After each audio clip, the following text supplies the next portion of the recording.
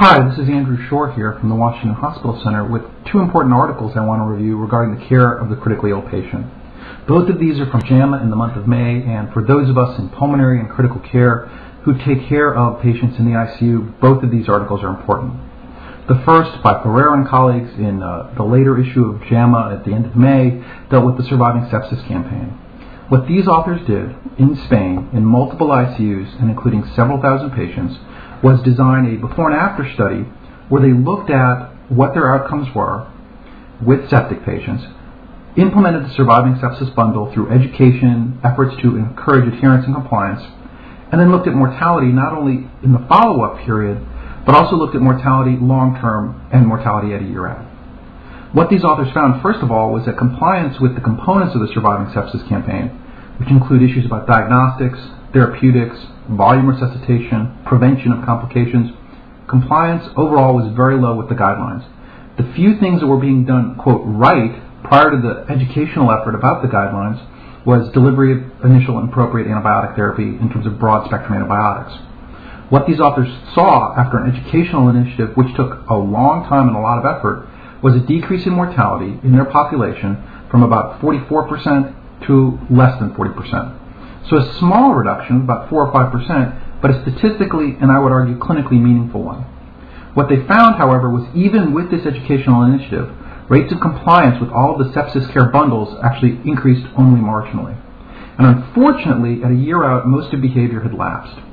As I think this study demonstrates, as numbers of others of studies have demonstrated, we as clinicians are horrible recidivists, and we go back to practicing our prior behavior, whether it's right or wrong, unless people are constantly working to educate us. This is one of the few large national and international studies of a bundle approach to sepsis, and the results are generally positive. Other before-after studies using sepsis bundles and guidelines have shown that not only can we improve mortality, but we can decrease cost. Now, these authors didn't look at length of stay, or rather didn't see a difference in length of stay or resource utilization, but the study was empowered to look at that.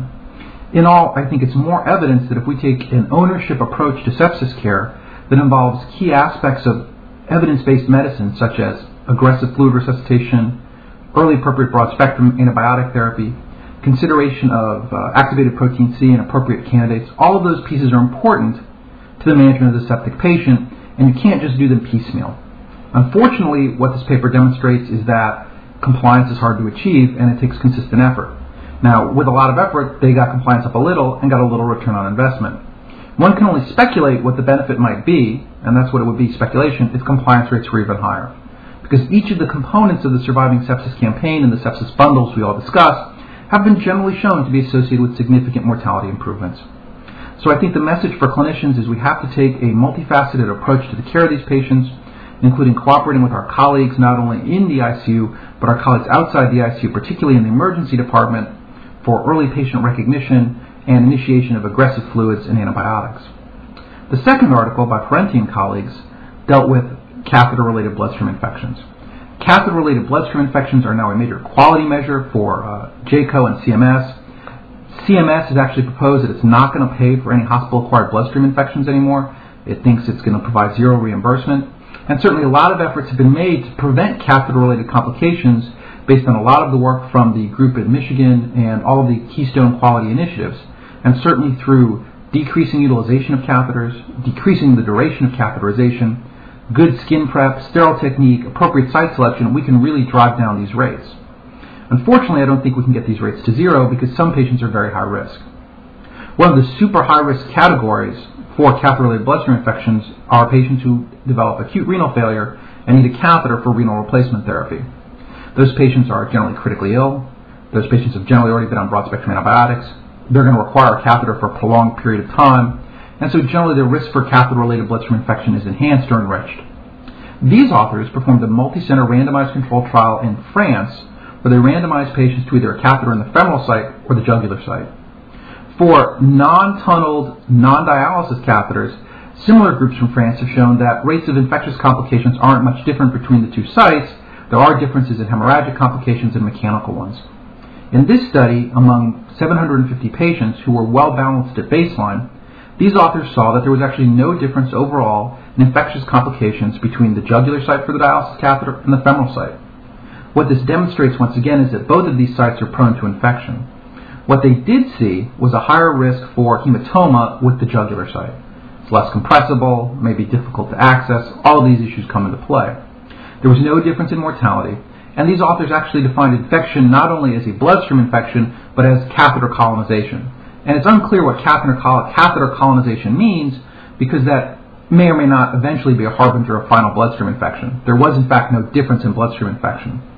When they did look, however, what they found that was intriguing was that your risk for catheter colonization varied by site, but also by body weight.